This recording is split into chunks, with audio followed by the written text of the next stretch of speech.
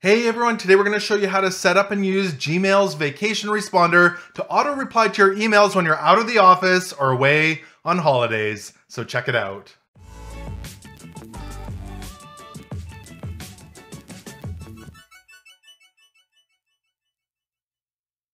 Hey everyone, it's Ken here from Northern Viking Everyday. If you're new here, we bring you videos on reviews and how-tos, so make sure you click that subscribe button so you don't miss out on any upcoming videos.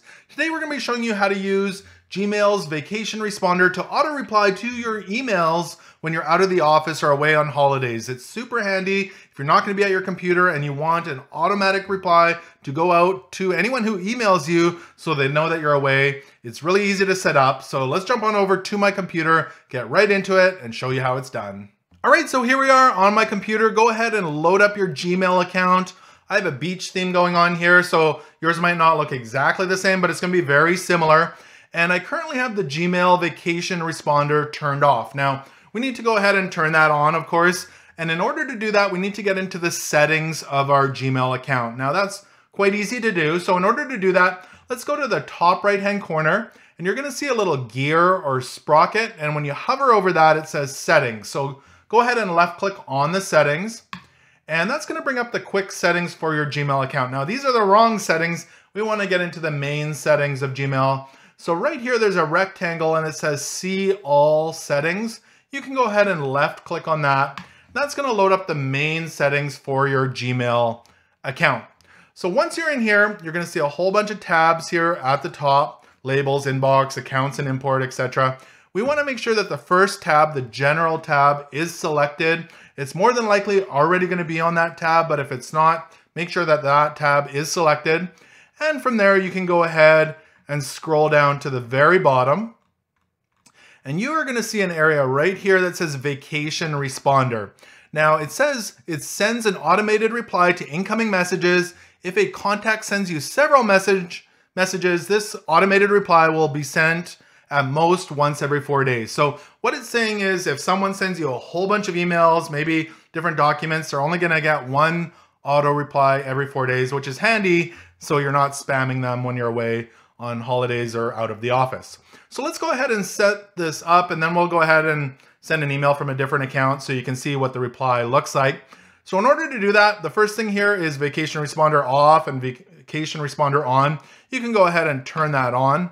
We do have to make sure we hit save at the end for this to work. So let's go ahead and select our starting date. I'm going to click on that, and you can select on the calendar your start date. I'm going to leave that on today.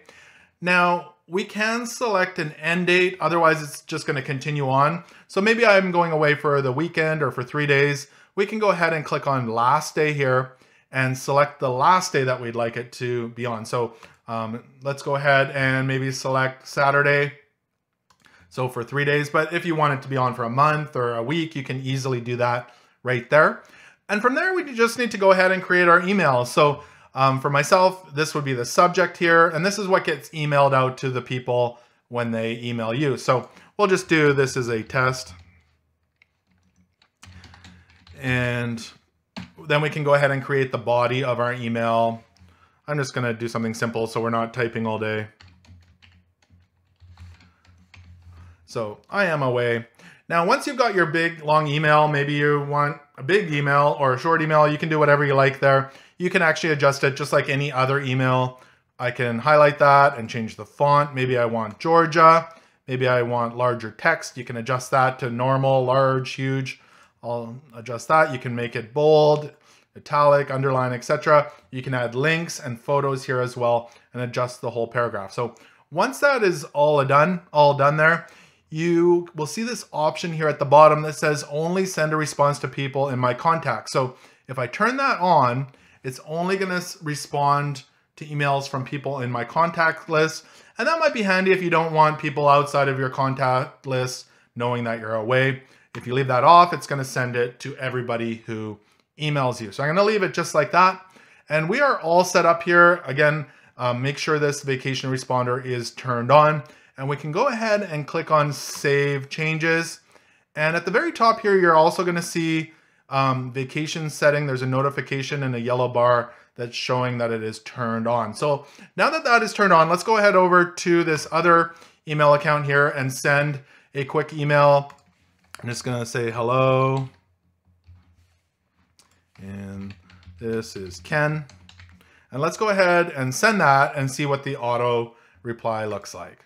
All right, so you can see the email showed up here and it says I am away, and this is a test is in the subject, just how we set it up over in Gmail. If I go back to my Gmail account, you can see the email I sent is here. If we want to turn off our vacation settings, there's this yellow bar at the top. We can click on vacation settings and go right back in there, or we can load it up the exact same way we did at the beginning. I could hit end now right here at the top, or I can scroll down to the very bottom and hit vacation responder off, hit save, and it is turned off. And it's that simple to use the vacation responder and set it up for auto reply in Gmail.